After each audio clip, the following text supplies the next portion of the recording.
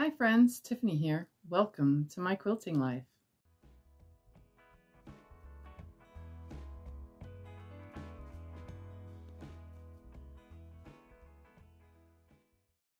So today's little snippet video is a little story. Just a little story, a little haul, and a story. It all starts off with me playing on Facebook. Let's see what I was doing. So I'm on Facebook here, you know, and I scroll through Marketplace and I just scroll and scroll and scroll and look for anything, you know. And there's also times where I sit and I type something in like quilting and just see what pops up, you know, and then I'll scroll and I don't see anything I want there. So then I'll type in, you know, something that's quilting related, like thread. You know, just to see. You never know what's going to come up, you know, and there's so many things that are in, you know, all these random things in here. But I come across an ad. Here's an ad right here. It says thread, $1. So I clicked on it and it's thread for $1, you know. So I'm looking at the pictures. Oh, hey, look at, there's thread. It's all brand new, right? So I said, you know what? I will message that person. And I did. I messaged the person, you know, so that I could buy some thread. And let me tell you a little bit of story about this person while I show you the thread. So I see the ad for thread and I immediately went to Scott and I said, hey, there's an ad for thread, $1. So I, you know, looked in and I made sure to see that it was $1 each. Aha. So I was like, Scott, can we go get some thread if the person responds right away? Well, I messaged the person because Scott said, yeah, because I can't drive myself right now because I just had surgery, you know. And I messaged the person and they said, oh, yeah, it's available. You can come right now. Sure, why not? And I was like, okay, we'll be right there. Where do you live? And I got the address and we decided to go for a trip and get some thread. Now, I have 20 spools of thread here that I bought. I didn't buy it all. I could have bought it all at $1 a spool, but I just grabbed 20. It's all new, still in the wrapper, except for a couple of them are out, but it is all beautiful colors of thread. So nice, lovely cotton thread. So here's one, and I'm going to put them back in the wrappers, you know, as I show you these.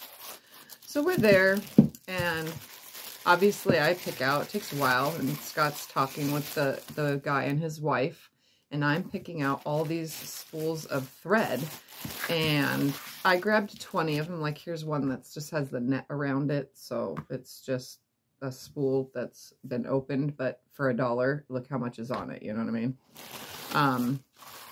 This is a pretty color. So I'm going through all this and I'm grabbing thread, and we asked, well, is there any more quilting supplies? Because he said that his wife that passed away was a quilter, and she had 4 gamble machines that were all computerized. He says that I should switch to computerized because it's better, but that's okay. I'm okay without computerized. Anyways, so we're talking, and there's leftover batting, but mostly a shop in town had bought him out when she passed away. So he didn't have much left. There was a big, huge roll of batting, and I really kind of wasn't into the batting. It kind of looked older, and I really didn't need it. You know, I have big, huge rolls of batting. Look at this color. That's a pretty color.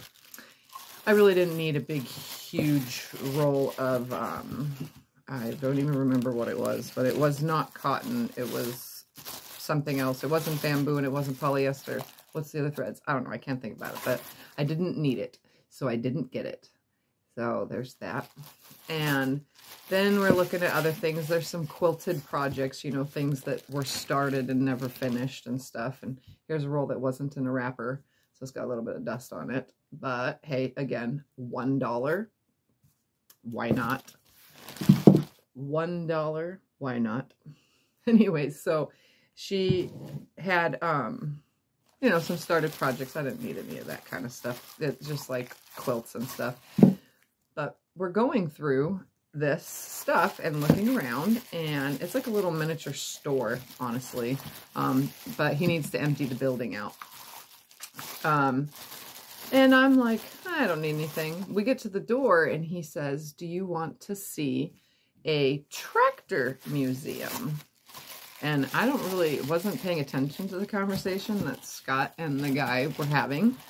So I was like, okay, I'll look at a tractor museum. And me, you know, thinking, well, this guy's probably they got a big, huge property, so it might be something really cool, and tractors are awesome, right?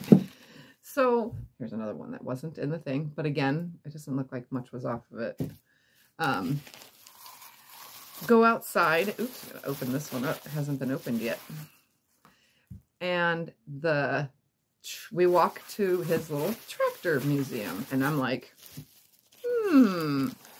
turns out I did kind of pay attention to the conversation that Scott and the guy were having, because he had asked Scott while I was digging through the thread if we had any old sewing machines. I didn't think nothing of it, you know, because I didn't think nothing of it. And we said, no, we don't have any old sewing machines. I have new ones that I just got, but I'm not selling them, you know, thinking, look at that pretty color. So anyways, we go and we walk over, and again, I'm in my brain not putting two and two together, thinking, oh, tractors, you know. Okay, let's look. And we get into this building, and it's literally sewing machine tractors. Like, what?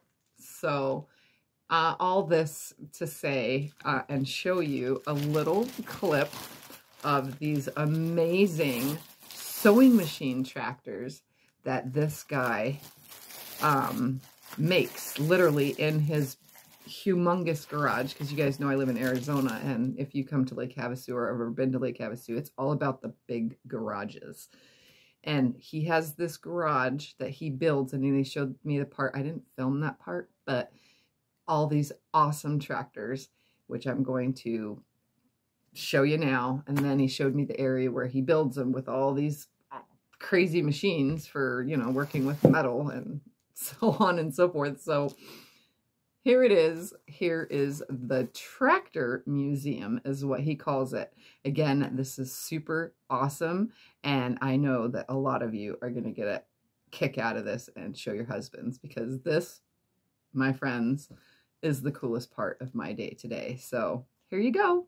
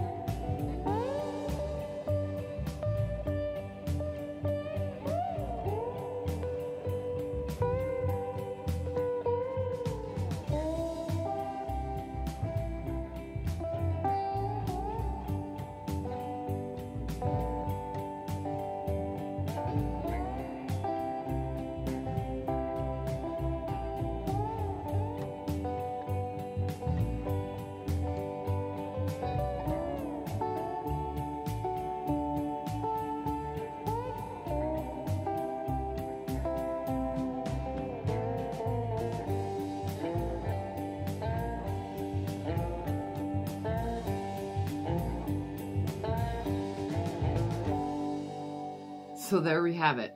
I got 20 spools of thread and got to see all those really cool sewing machine tractors.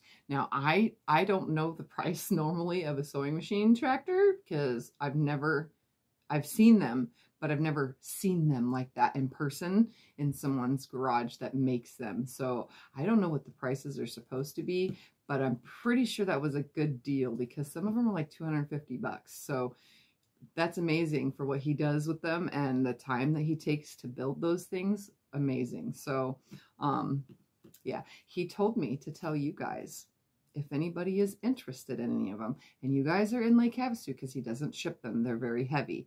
If you're in Lake Havasu and you would like to purchase one, contact me because I will contact him for you. So I hope you guys enjoyed today's little story video.